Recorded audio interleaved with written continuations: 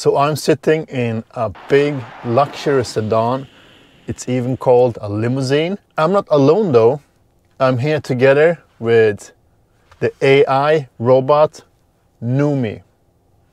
So this is Numi. Hi Numi. Hello. How are you? Thanks for asking. Everything is great here, so glad you asked. In fact, I feel amazing good that you asked. I'm fine, and I hope you are fine too. Hi there. What's the weather today?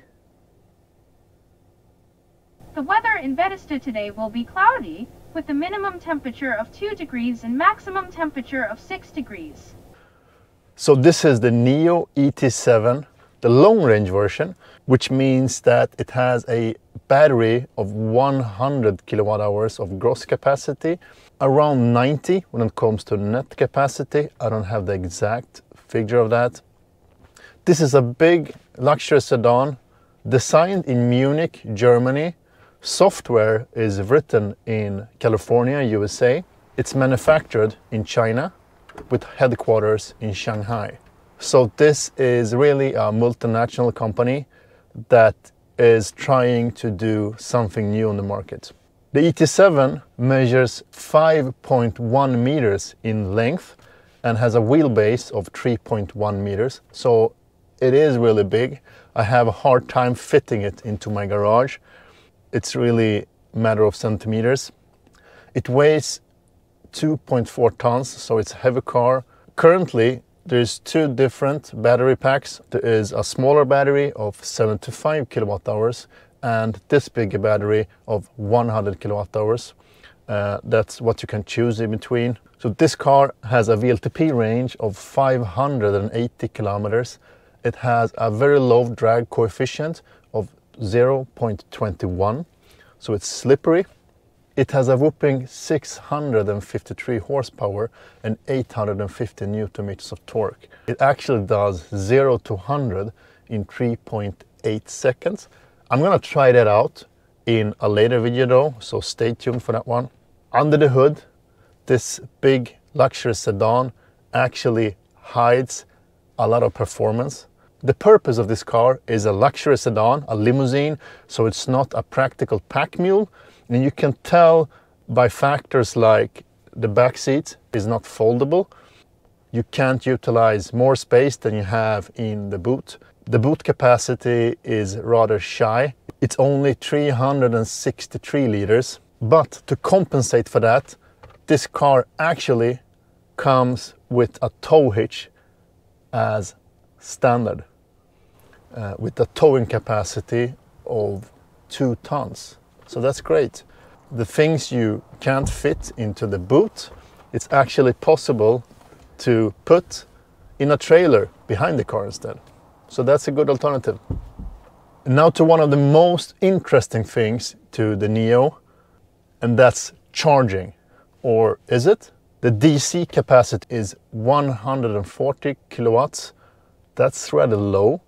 And the AC charging is 11 kilowatts. But there is a thing here. NIO is actually a pioneer as a company. They prefer battery swapping instead of quick charging.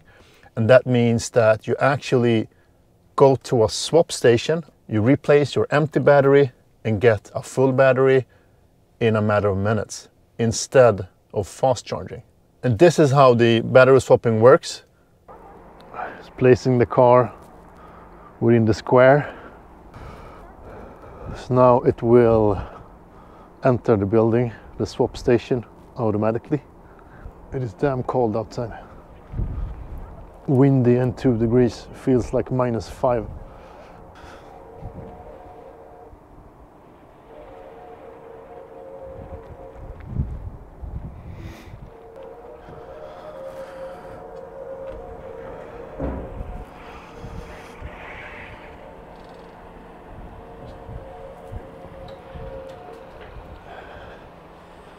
And now it is in position. Parking brake activated. So it's turning off the battery, switching off the power, heating up the new battery and authenticating the car. So work in progress. So how fast is it charging the batteries in the station? It depends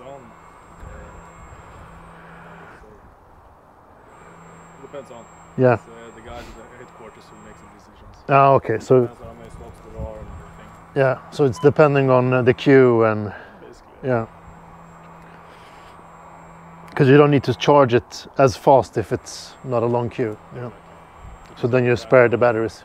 So the first ES7 delivery actually took place 3 days ago, and he was here yesterday charging. Now something is happening here. He's opening the floor.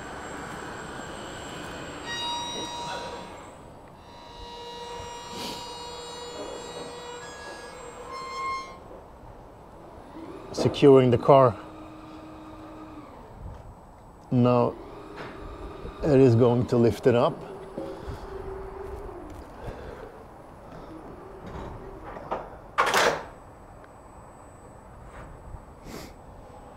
It's time to unbolt and remove the existing battery on the car. Now it's unbolted and moved down, lowering the car.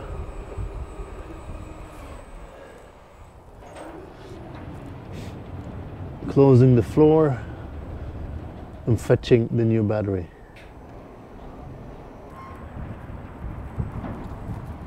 Now it's time for the new battery. Charged and ready to go.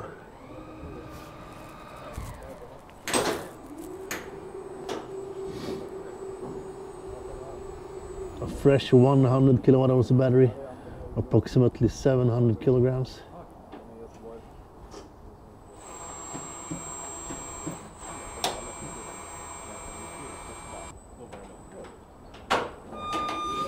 Now it's in place.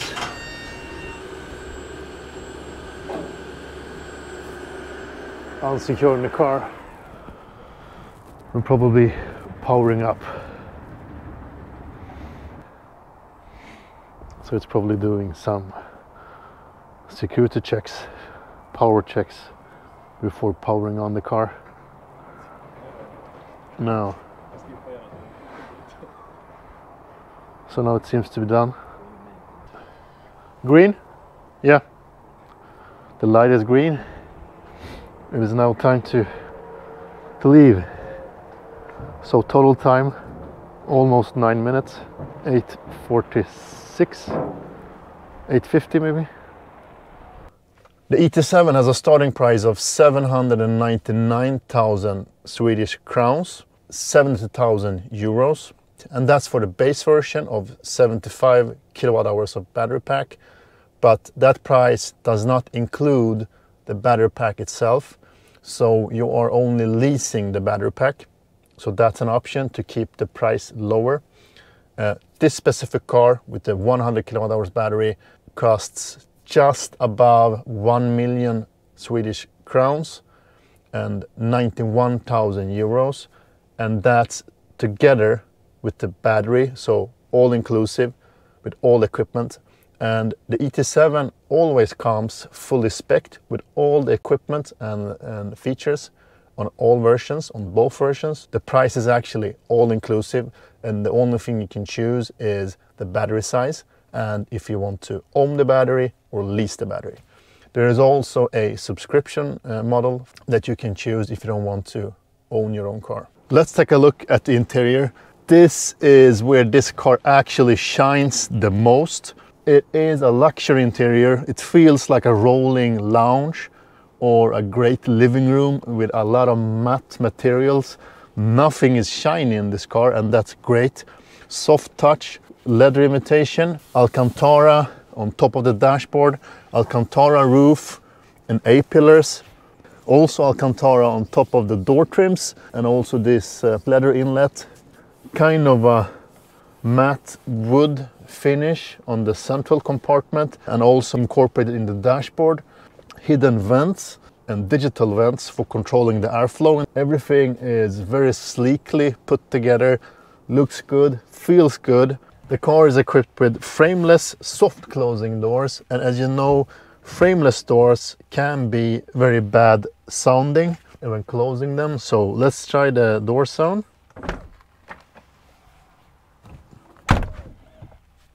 Once more.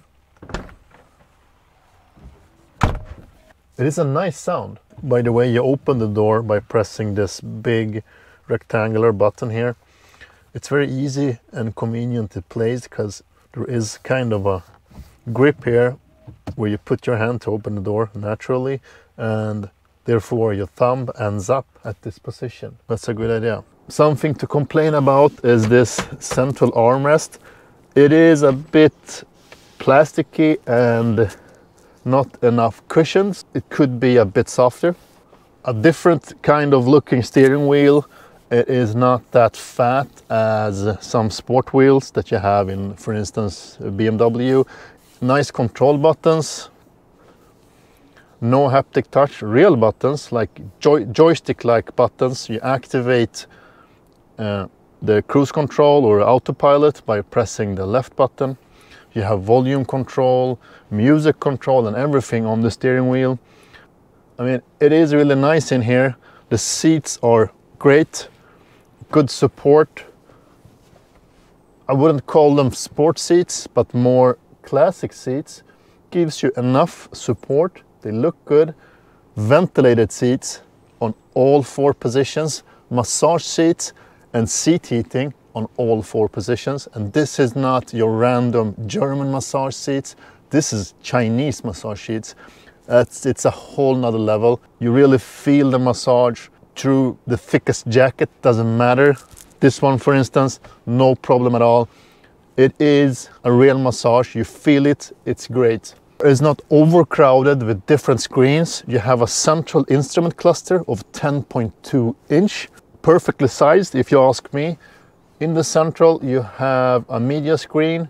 That's an AMOLED screen, so great contrast. It's 12.8 inch, very good position of the screen, good height and close to the driver, easy to control.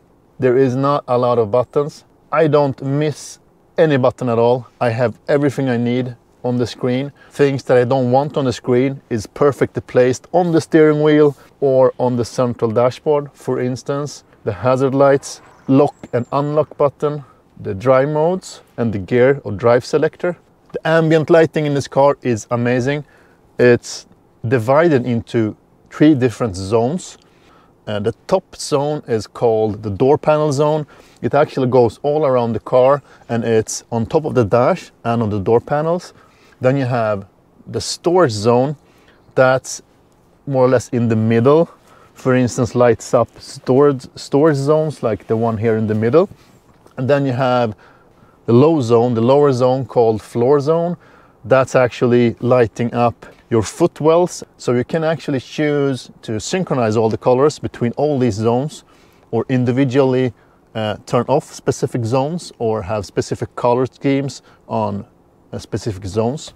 There's also kind of a breathing functionality where you get this classic breathing, pulsating light feeling. Feels like the car is breathing. Maybe it's NUMI that's breathing, who knows. But it's really nice. This car is equipped with a really amazing sound system with Dolby Atmos functionality, 3D sound. It's 23 different speakers all over the car. Subwoofers, tweeters, mid-range speakers, bass elements everywhere. And it is a great sound. So it is time to try the back seat. As always, I'm sitting behind myself. It is strange, I know, but that's a fact. The front seat is adjusted. I'm a tall guy, 193 centimeters, 6.3 foot. I mean, look at this. Look at the legroom here. And as I said, this is kind of a limousine. The back seat is great. There is enough headroom. Could be a bit more. My hair is touching the glass roof. You also have a lumbar controller here, so we can adjust the lumbar position. And now I have a bit of a hard time fitting my shoes underneath the front seat, but that's because I have the front seat in the lowest position. Because if I look at the passenger seat, that's much higher. And as in all electric cars, the back seats are lacking support for my thighs.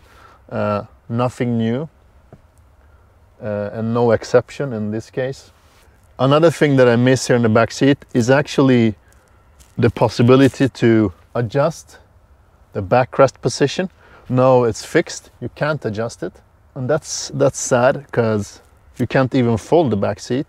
So I don't understand why they didn't implement support for adjusting the back seat position. A sophisticated armrest in the middle with a pocket for storing 2 phones, and also a USB-C port in this one. And you have 2 cup holders and a middle screen where you can adjust things like temperature, airflow, seat heating. You can activate or deactivate the massage. As in all limousines, you should be able to travel good in the back seat. One example of that is that you can enter the executive rear seat package, which means that you press that button and it actually moves the back seat upwards and front. And as you see, it is now at the maximum position, and I have a lot of room. Now it's time for some driving experience and drive test and see how this car feels. The ET7 has several modes: Comfort, Eco, Sport, Sports Plus, and Individual or Custom. The Custom is exactly as it sounds. You can adjust things like acceleration time. It starts as 3.8 seconds, that's the lowest, up to 12.9. You can also adjust the regen level from very low to standard. Also the ride height, since this car has active air suspension, you can lower or raise the ride to after your liking. But it's only 2 modes, low or standard, at least in the drive mode customization. Then there is a higher mode where you can raise it. I think it's called terrain mode or snow mode or something like that. Then it raises the car to the top level. You can also adjust the suspension, so soft, standard and stiff. And the steering mode, comfort, standard and steady. And also the climate, and that's more or less about energy efficiency, so eco or standard.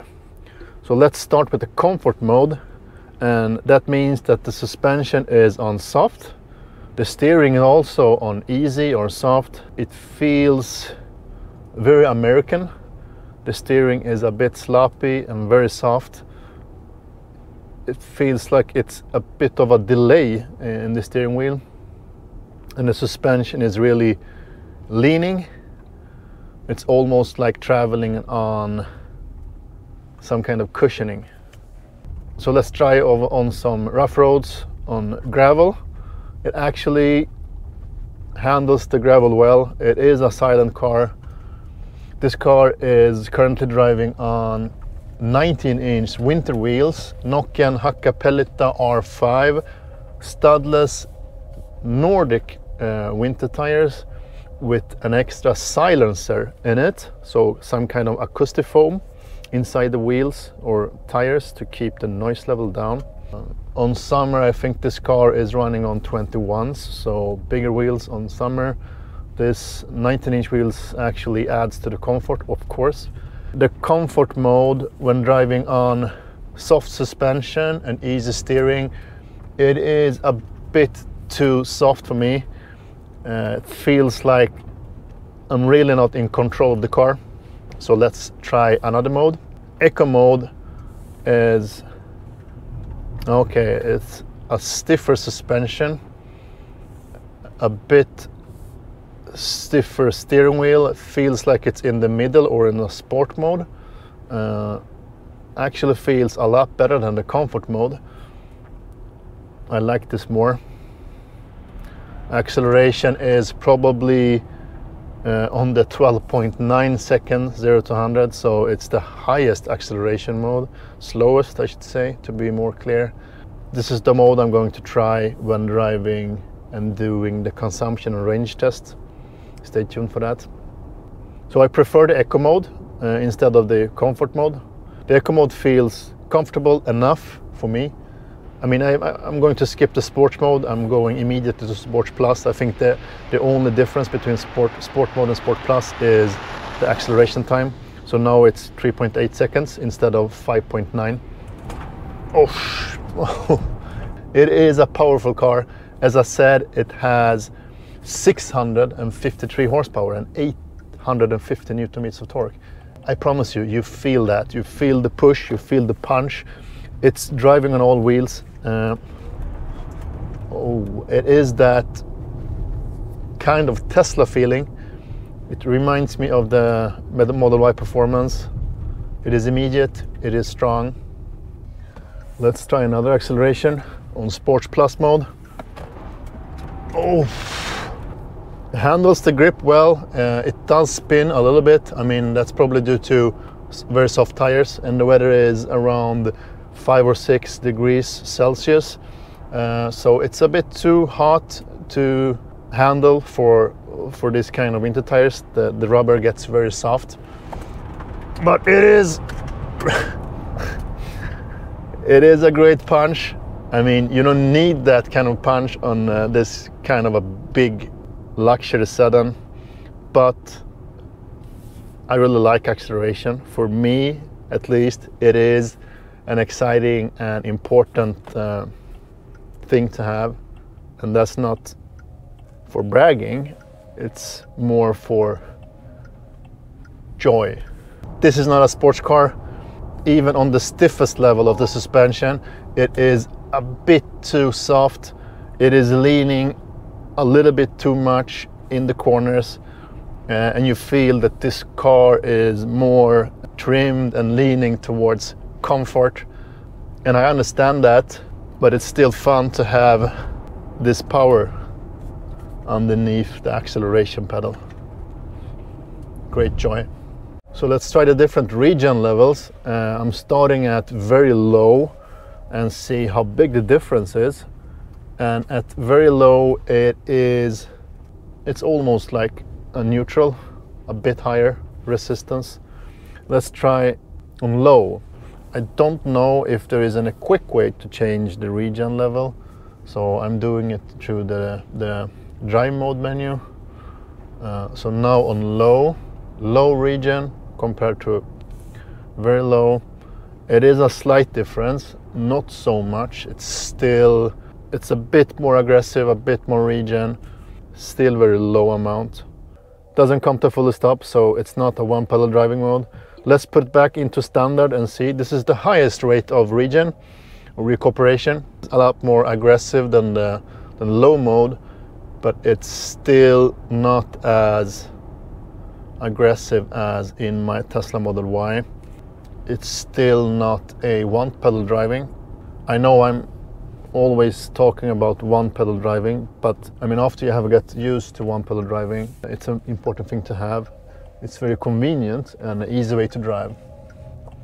Would have been great if they had a higher level than standard, called high or something, to add even more regen. I don't know if that's possible when it comes to the hardware, but it will definitely help you to avoid using the brakes as much when you drive it in standard. So it is a silent car, acoustic glass, double paned windows, both in front and at the back, so all 4 windows are acoustic glass.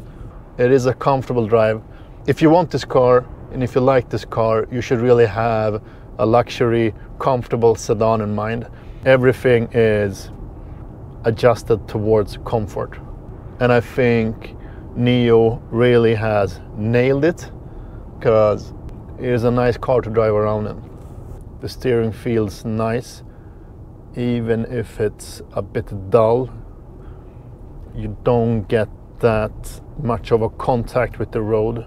It feels a bit artificial, but that only matters if you want some performance driving.